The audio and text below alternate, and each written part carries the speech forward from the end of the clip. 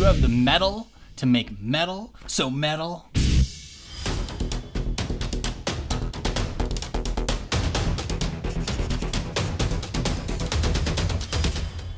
If there's one thing I've learned about true metallic metals, it's that, like the teacup you leave beside your brush mug, it just tastes better with a normal paint. Whether it be a wash or a colored base or even a mix of the two, true metallic really needs a helping hand from some regular pigments. Whether it's to add rust or grime, or to tint the colors, or even just to control the sparkle. And I've got 3 ways to get that pigment peanut butter into your metallic chocolate. Serving up the model for this week is One Page Rules with their tennis ball. I mean Duchies of Vinci Automata Broods. Despite my little joke there, I'm actually quite excited to paint one of these guys. They give me the feel of a barrel golem because of the wood base that they have, but updated and mechanized. I'm going to be adding color to all the different metallics around this guy in 3 different ways, starting with the joints and gears that make up the working parts of him.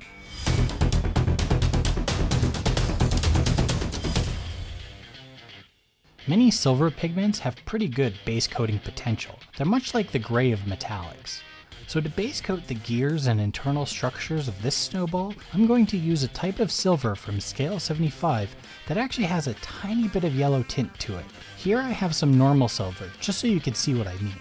With this, I'm going to use it to base coat the gears and rods, anything that isn't a plate-like structure. This color will be quite opaque over a dark gray primer, meaning it'll only actually need 1 coat as well. To start with the washes, I want to do a really light one, something just to bring out a bit more of that yellow. So using a raw sienna, which is a yellowish brown, I mix a tiny bit into some medium and thinner. With this wash, I want to tint the metals some, but I also want to make it pretty simple going on. So that's why I use very little pigment, so I can still cover it quite generously with the wash. Once it's dried, I want to get to the heart of what I'm doing. I imagine Duchies of Vinci are quite up to date with their machines, which means it wouldn't make sense to give this guy rust and corrosion. That just wouldn't have happened by now. So what color should I be adding? Well, it seems to me a well-oiled machine needs some oil and grease. So using the same mix of raw sienna, thinner and medium, I add a bit of a reddish brown ink, and a bit more sienna to have those pigments become more dense in the mix. Then using this, I'll carefully layer it along the openings and joints of the gears, places where grease may gather visibly, also placing grease stains in random places as though they may have been a bit untidy when putting it together. Now for the oil, and I mean that quite literally. I've never done an oil wash before, even though I have all the stuff for it, so it's time to go on a little painting adventure with me and give it a shot. I've got some student grade oils here I got for pretty cheap, just to try once upon a time to see if the process of oil paints for miniatures was worth the hassle to me. I know other painters have had a lot of success with it, but I found it just wasn't for me. However, when I experimented, I never did an oil wash. I get a bit of the black and the brown in this kit. I don't want a pure black, since I feel like oil stains would have a bit of a color to them, not just a pure black. Then I mix in quite a bit of the thinner. As far as I've seen others do this, the key is to use the thinner to get the oils to a wash consistency, so that it doesn't take the linseed oil in the paint forever to dry. Then using a completely separate from my acrylics brush, dab it around the rims of things. It should settle into them, though I won't mind a few stains here and there on flat surfaces, because again to me that would just be a nice texture, and exactly what I'm looking for in a well-oiled machine.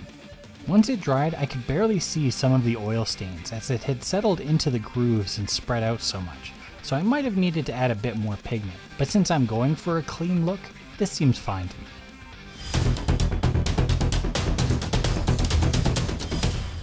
Another way you can manipulate the look of your metallics is a color base coat. By altering what's under the metallics, you can change the lightness and hue of them to a degree. So for his white gold armor, I'm going to start with a nice dark brown base, using this to get most of the orb's body, but also a few plates along his arms and legs. Since I'm going to have a third metallic, I'm going to hold some of these back for the final technique.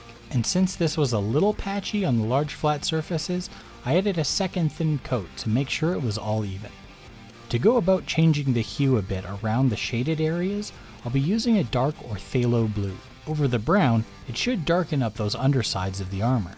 Don't be too worried about making a solid gradient here, because most of this is getting covered by metallics. But it is a good time to practice fading in gradients, since any mistakes are getting covered up. I like to dampen my brush with medium and water, then just take a dab of the raw paint from the tube, and starting at the darkest point, draw the pigment outwards while diluting it with the clear medium in the brush. The next undercoat layer is a bit of an optional one.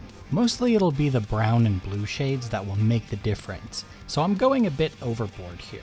A bit of white into the brown so I can pick out some highlight areas on these rounded plates. Stippling is a pretty simple way to grow a highlight outwards, adding dots to your start point and just poking in circles outwards until it's big enough. Though layering some of the color in, then glazing around the edges of it also works. And since this doesn't need to be perfect, it's the best time to practice. This wasn't dark enough at the start for me, so I also did another layer with a little bit more white added.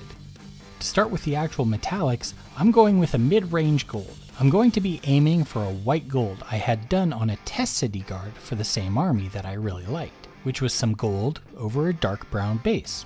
Check and check. But seeing as how I want a bit more of those colors to poke through, I'm adding some medium to dilute out the metallics a bit. Using a large brush, I coat everything like it's a whole other base coat again, even around the rivets and the like. Once that's dry, some of the brush strokes seemed a bit too visible for my liking, so added some more medium into the mix of metallic and use a large flat brush to coat the most offensive areas. Since I'm not too worried about edges, by using a large brush like this, a large area can get done in a single swipe and should abet the brush strokes a bit. So I've got the gold, now I just need the white part of white gold, and for that I'm using a medium silver.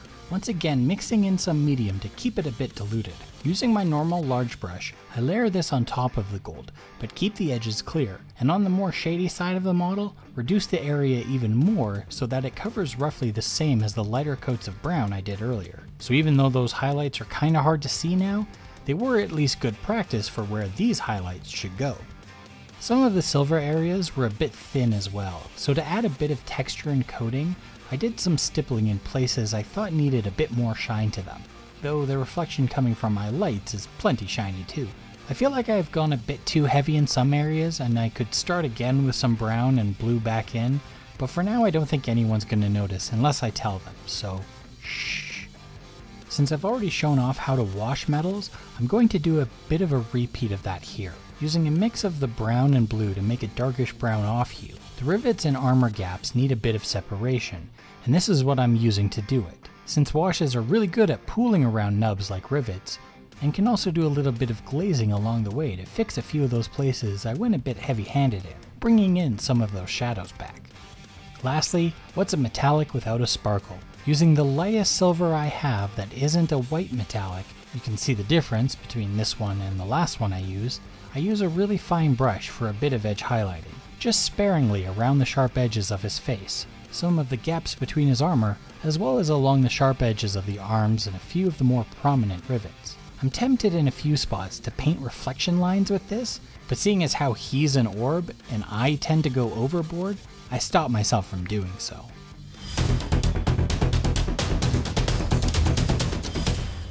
A color that shows up frequently in my other Vinci models is a red, so I wanted to see if I could do a red metallic, since, well, I happen to have a red metallic.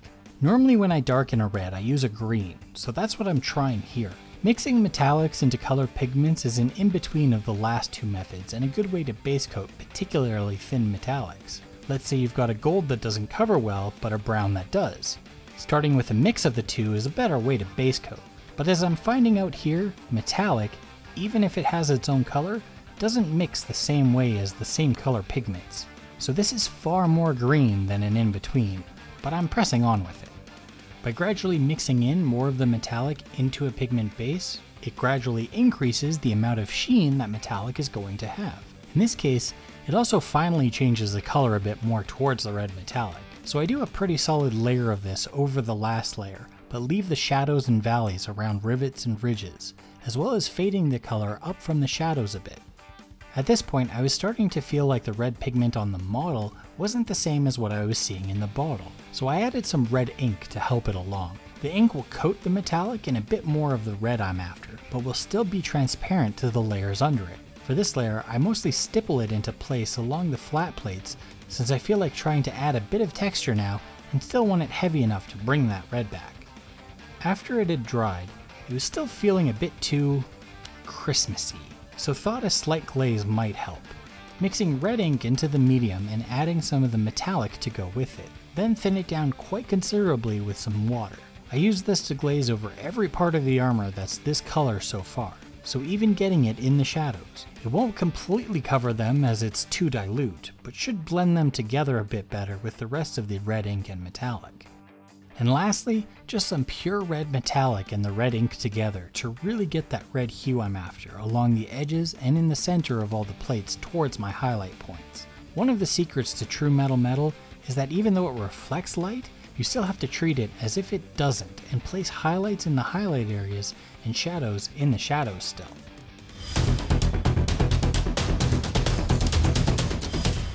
Since I feel like my green and red experiment didn't fully show the usefulness of mixing paints and metallics, I'm going to do something far more traditional for this lance, using a green, blue, and black mix along with a dark silver base. Starting with a mix of all of them for a base, then gradually mixing in more of the silver to introduce more and more concentration of the metallics. Halfway through the mix, I changed to a lighter silver to continue the layering with it, using this to create the lighter tip compared to the base. By controlling the ratio of metallic to pigment, it creates a transition of color without any part missing that true metallic sparkle. So let's recap the 3 ways of adding some color to true metals. First is on top, as either a wash like I did, but you could also paint heavy layers of brown and orange over top to simulate grime and rust. Second was to put the color under it. Make sure that what's under your metallic is fitting for the metallic's color so that the metallic itself doesn't have to do all the work. And lastly, just to mix some metallics into your pigments and use the concentration of the metal to define the gradient you're looking for. Please subscribe if you'd like to see more videos like this one or just other fun things to do with painting miniatures. And until next time, enjoy your own painting journey.